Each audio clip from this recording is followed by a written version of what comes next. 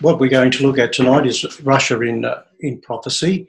We are living in very interesting times, and you know, well, of course, we know our grandparents and parents. They went through 2 world wars and depression and you know, many other calamities and so forth, and it has been that down through the ages. But it appears in over the last 100 years or so that things have really become intense in that way. Jesus described this particular time as a time of sorrows, or the beginning of sorrows, and we're seeing that the pestilences and so forth, something that, you know, my generation really hasn't experienced this way. Although we've seen the SARS virus and we've seen the AIDS virus, of course, and you know, it's still taking millions of lives as well. So it's something that the scriptures tell us about, but it's also we read of other aspects of Bible prophecy. So we're going to look at Russia tonight. Many years ago, we were having an outreach in Geelong. We had our prophecy boards up there. Many of you probably remember those. And I still remember a lady coming in and looking and said, "Oh no, look, I know it's right, but I really don't want to know about it." And I guess ignorance is bliss in many ways, I guess. But the idea of Bible prophecy is that we are prepared for when these things happen. And we'll see how we are to be prepared, you know, being filled with the Holy Spirit. But, you know, God doesn't want anyone to perish, but all to come into everlasting life. So there is a plan, God's plan, and part of it is shown to us what nations will be doing in the last days. And one of those nations is Russia. So we see there a map, and on this map we see Russia that is spread right across the north parts. It's a very big country, and we, you know, we bring this up because the scriptures we're looking at tonight will, you know, constantly remind us that these people are going to come out of the north parts. We go to the scriptures and we find here that Noah had 3 sons, Shem, Ham and Japheth, as we read there in Genesis, and Japheth's descendants of Russia. The Russian scholars agree that they are descendants of Japheth. And this was some 3,000 years ago. They rose up from the south of Transcorsica and came across into that country. What we're particularly going to identify is, you know, the nation Russia is what is being spoken about here, and what it shall be doing in the last days. So here's an old map, and just showing some of the names across there in Russia: Gomer, Magog, Meshech, and Tubal. These people we'll see are descendants of Japheth. We read in Ezekiel, and the Ezekiel chapters 38 and 39, they're called the Armageddon chapters, and they were written about 2,500 years ago. Ezekiel verse 1 starts off with the word of the Lord came to Ezekiel. So what we're looking at tonight is not something that Ezekiel came into, but it's what God's word. It's the word that God gave him. And it says here, "Son of man, set your face against Gog, in the land of Magog, and the chief prince of Meshech and Tubal, and prophesy against them." So these names, Gog, Magog, chief prince, Meshech and Tubal, we'll have a look and understand what these names mean. Gog means a pharaoh or a Caesar or a czar. In other words, a dictator. Magog, he was the son of Japheth. And the word chief is very interesting because back in 382, Jerome, when he was translating out of the original Hebrew into Latin, he couldn't find a nation called Rosh. In the Genesis 10, there's a table of the nations, and he couldn't find Rosh. So the closest that he felt he could come to in its translation was chief, although to his credit, he did put in his margin Rosh.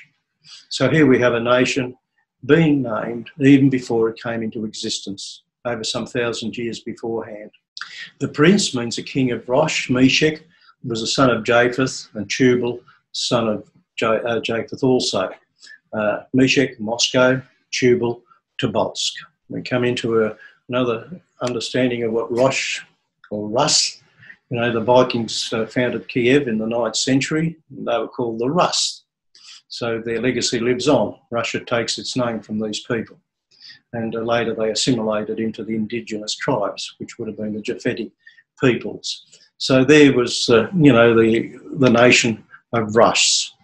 So as we go on into Ezekiel, we see here, thus says the Lord God, behold, I am against thee, O Gog, that is the dictator, the chief prince, or the king of Rosh, Meshech and Tubal, and I'll turn thee back and put hooks into your jaws and bring you forth, and all thy army, horses and horsemen, all of them clothed with all sorts of armour, even a great company, with bucklers and shields, all of them handling swords. So here we see this nation of Russia coming down out of the north and fully armed with all sorts of armour. We're going to look at some of those armour. It's going to be told hooks into your jaws. We see Russia being brought into conflict even in the Middle East at this stage. 3 times in the scripture we're told they come down from the north. 5 times we're told many people with thee. You know, so the many people, we'll see, they identify some of these nations, but, you know, I've been thinking lately perhaps, you know, that the many people with thee is that the China may throw in its hand with Russia as well. We know that they're very closely linked together in these things. So, you know, we see a world arming itself and taking sides. In Ezekiel, I'll turn you back as we looked at and put hooks into your jaws. Persia, Ethiopia, Libya, Gomer, Togarmah, all these, well, not all of them, are descendants of Japheth. Persia today is Iran, and we know where they stand in the Middle East situation. And after many days thou shalt be visited. In the latter years thou shalt come into the land that was brought back from the sword against the mountains of Israel. So what this appears to be is, of course, once again, the latter years and coming against the mountains of Israel. Now, this doesn't only mean Israel in the Middle East as we know it, but we understand that Israel was 12 tribes, 13 counting Manasseh, and one tribe, Judah, a portion of those did come back into Palestine. But the rest of the tribes didn't. They're what, you know, people call the lost tribes of Israel. And we know that they migrated down into Europe. And so what we're looking at really is Israel covering quite a grand area of the world that we're living in. And so it's going to be in the last days that this battle is going to take the mountains of Israel, meaning the, you know, the governments, the country, the people of Israel. We're coming to down into verse 9 and 13. So it says, "They shall ascend and come like a storm. There shall be like a cloud to cover the land. They shall think an evil thought. I will go up to the land of unwalled villages. I'll go to them that are at rest, them that dwell safely, to take a spoil, to take a prey, to turn your hand to the desolate places that are now inhabited, which have got cattle and goods to carry away silver and gold." So the desolate places, of course, is the places now that are, you know, we're prosperous in many places around the world. And, well, it's to take a prey. We're told he's going to think an evil thought. We're told it's come like a cloud to cover the land.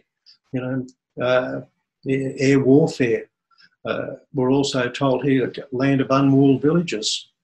Them that are at rest, that dwell safely. You know, we're told that the nuclear threat around the world has brought us into a neutral understanding amongst the nations. And we sort of, for the last, you know, ever since the nuclear bombs were set off over Japan, we've dwelt on a relative safe basis that these weapons will not be used again. But all the nations are building their armoury up in this area. The unwalled villages. Well, you know, that's an interesting one because everybody's got, you know, increasingly armies and navies and air force. And, you know, I was thinking about this with it. And, of course, what's taking place in the world is these cyber attacks. And many people think that, you know, the Third World War has already begun with these. We've seen particularly Russia and China use these.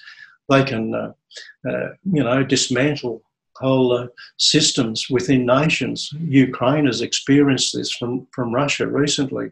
Even here in Australia, we've seen how things can be put out of action just simply through these amazing computer systems, the internet systems that we have.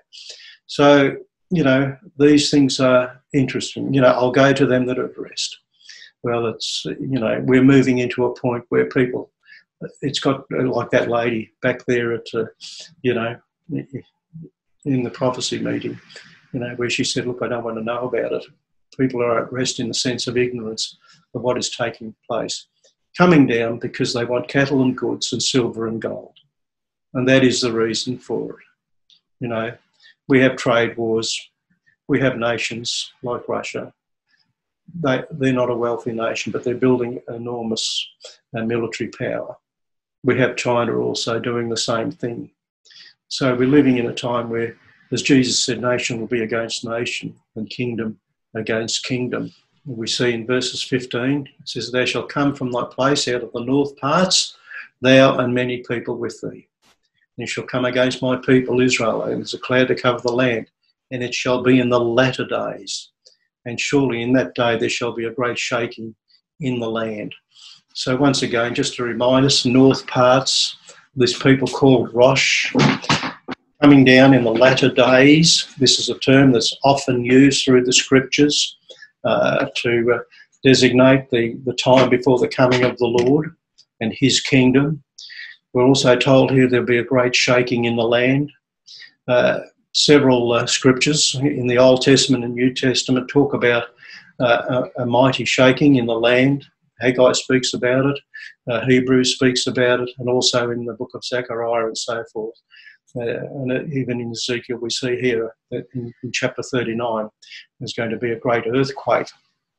So, look, we're living in these difficult times, and it's the times of the return of the Lord.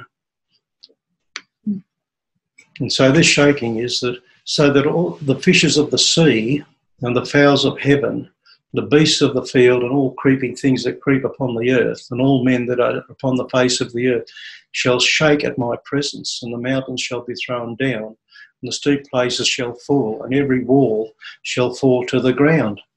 Now, the Bible calls this Armageddon, you know, and as I said, these Ezekiel chapters are called the Armageddon chapters of Ezekiel.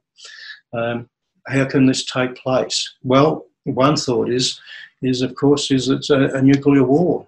We see here, you know, this is the latest Russian nuclear missile, incredibly fast, incredibly sophisticated, we're told, in its defence systems, and incredibly powerful. You know, we're just recently having an anniversary of the nuclear bombs that were dropped on Japan. Well, if this one was to land on London, as you see here on this slide, all of England would be decimated, and a third of France, all of Holland, and all of Belgium. So this is what, you know, the fishes of the sea, the great shaking in the land. Jeremiah speaks, you know, this earth shall reel to and fro like a drunkard. It'll be removed like a cottage. The scriptures speak about this time. And so, you know, and particularly in Zechariah and so forth, chapter 14, even at present, NATO is holding exercises particularly designed to how they would tackle an attack from Russia. The nations are preparing for war. You know, a few weeks ago we looked at where the prophecy regarding, you know, that nations will be beating their ploughshares into swords and into spears. And it is happening. You know, billions and billions of dollars are being spent on these weapons of war, and no good is coming out of it. As Ezekiel said, you know, they will think an evil thought. Romans tells us man is an inventor of evil things.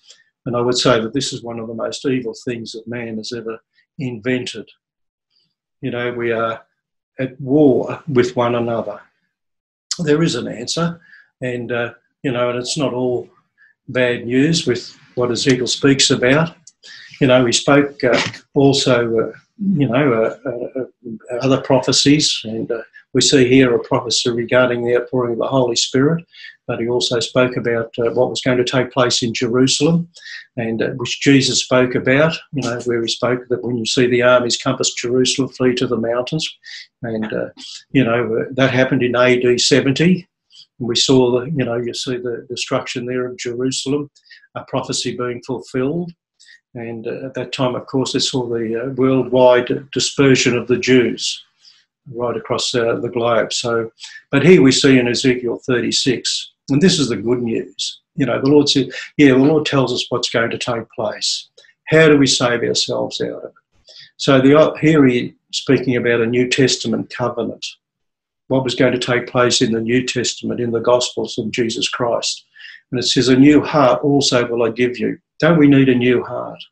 And this is what the baptism of the Holy Spirit brings, a new heart, a new mind, a new way of doing things, and a new spirit will I put within you.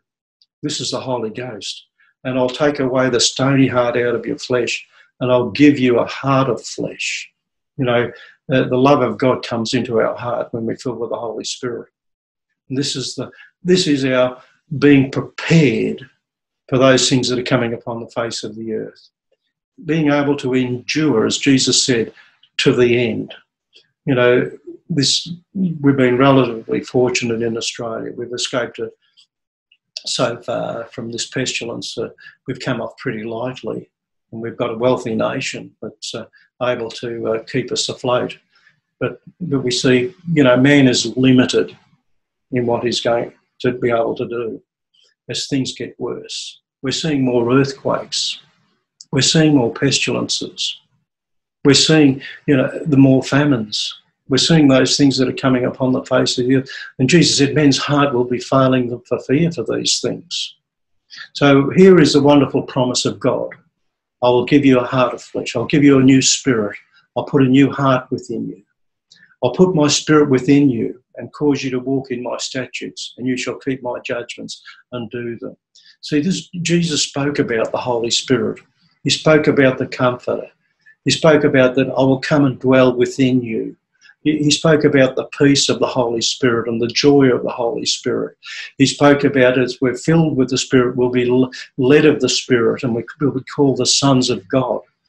So there is a different aspect of this. Bible prophecy isn't negative, it's positive, because it gives a positive answer, and it's personal to each and every one of us. We don't have to rely on governments. We don't have to rely, on anything else. God becomes our Father, and this is the promise of God. Yes, and it's taking place all over the world. So we see in Peter, 2 Peter, and he just reminds us here, we have also a more sure word of prophecy. Whereunto you do well that you take heed as a light that shines in a dark place until the day dawn and the day star arise in your hearts, the return of the Lord. So this evening we've just looked very lightly on the chapters in Ezekiel there of 38 and 39, just enough to recognise Russia, recognise what it's going to be doing in the last days. We're seeing it happening, and all these other nations that the Bible speaks about as well. Nations against nations and so forth. So here is prophecy. We're told it's a more sure word of prophecy, and we do well that you take heed. In other words, listen to it. Don't say we don't want to know about it. Say, yes, let's understand it. What do I do? So as we go down into another prophecy that was fulfilled, and that was the outpouring of the Holy Spirit. The prophet Joel, 500 years before the outpouring of the Holy Spirit on the day of Pentecost, he prophesied that the Holy Ghost would be being poured out. And that's what Peter explained to the people on the day that the church began. There in an upper room in Jerusalem, the Holy Ghost ascended, tongues of fire and a rushing mighty wind, and they all began to speak in other tongues as the Spirit gave them utterance. Here is the wonderful experience. These are the people receiving the new heart and the Spirit coming within. This is the Bible evidence of speaking, of being filled with the Holy Spirit, speaking in other tongues. So we see here in verse 4, the outpouring of the Holy Spirit. Jesus said, wait, tarry in Jerusalem till you be filled with the Holy Ghost and power. He spoke about it as being the promise of the Father. This is the promise of God to each and every person, to be filled with the Spirit. He said to Nicodemus in John 3, marvel not, you must be born again of the Spirit to enter into the kingdom of God. And he went on to explain what all this meant. We'd love to explain more of this to you. And it says here, it shall come to pass in the last days, the outpouring of the Holy Spirit will take place. He's quoting from Joel. There'll be wonders in the heavens and in the earth, sun and darkness, moon into blood, before the great and notable day of the Lord comes. Wonderful, amazing. Here it is, prophecy being fulfilled. Once again, just being able there, that's how the church began, by the prophecy being fulfilled. Ezekiel's prophecy being fulfilled, Joel's prophecy, Isaiah's prophecy. Isaiah said, with stammering lips and other tongues will I speak to this people, and yet for all that they will not hear me, says the Lord. We're also told their tongues are for a sign, not to those that believe, but to those that believe not. So here is the wonderful thing. We receive a language. It's a prayer language. We praise the Lord in it. It's a language we can meditate and rejoice in the things of the Lord in. We build ourselves up, we're told, as we're praying in the Spirit. This is God's answer to troubled times. This is the new heart. As Jesus said, don't let your heart be troubled. Don't let it be troubled. He said, I'm going to leave my peace with you, not the peace the world gives. What was it? It's the Holy Spirit peace. He said the kingdom of God is not meat and drink, but it's joy and peace and righteousness in the Holy Ghost. It's an experience, and you can receive this experience yourself if you have it already, by getting down on your knees and calling on the Lord. Jesus said, ask and you shall receive. Say hallelujah, say praise God. Thank the Lord for sending his son Jesus to die on the cross for us. So we see here the sun into darkness and the moon into blood. Great. Speaks about also the pillars of smoke, the palm trees of smoke. And that's what takes place when you see a nuclear weapon exploded. So here it is in the Acts, and God is still the same. The Word of God is still the same. The Holy Spirit is still the same. The promises of God are still the same. And we praise God. So as Peter came to his address that day, on the day of Pentecost, those that had gathered around and hadn't received the Holy Spirit, they said, well, what shall we do? What shall we do? And that's the question, like that lady many years ago. The answer shouldn't have been, oh, look, I don't want to know about it. The question should be, what shall I do? Peter said to them, repent. We change our thinking, we change our mind. We decide to obey the word of God. Be baptised. It's in immersion in water. Answer of a good conscience towards God. We are blessed as we come into the waters of baptism. And every one of you in the name of Jesus Christ for the remission of sin shall receive the gift of the Holy Spirit. Many folk, as they come up out of the waters of baptism, come out of the waters of baptism speaking in other tongues. This is God's sign. This is God's blessing. This is a wonderful prophecy of being fulfilled. This is the answer. As Peter went on to say, save yourself from this untoward generation. Thank you for being with us. We'll end with a chorus and just a thank you and a time of prayer. We praise God. We thank you, Lord, for your wonderful word, Lord. We thank you for the Bible prophecy that we have and understand. We thank you, Lord, that we understand that we can call upon you and you will answer us and show us great and mighty things which we know not. We ask, Lord, your blessing on all those that are seeking your face and seeking for the Holy Spirit this time, seeking for a need to be met in their life, because you're a living God. And we thank you, Lord, that you answer prayer in the wonderful name of Jesus. Amen.